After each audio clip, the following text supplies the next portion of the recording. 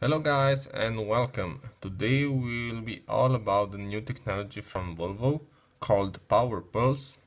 Those who drive a diesel engine have this problem with the turbo lag, but everything stops now.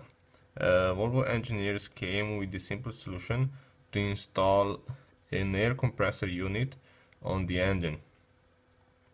So this compressed air will take fresh air from the intake, compress it and store it in a air tank. This compressor will reduce turbo lag by delivering instant response. An electrically driven compressor and the pressurized air tank are added to the powertrain. PowerPulse takes fresh air from the air filter. The air is compressed and stored in a pressurized air tank. When the driver decides to accelerate rapidly, a valve opens and compressor is released into the exhaust manifold, feeding this turbo. So in this way, that turbo lag will be eliminated.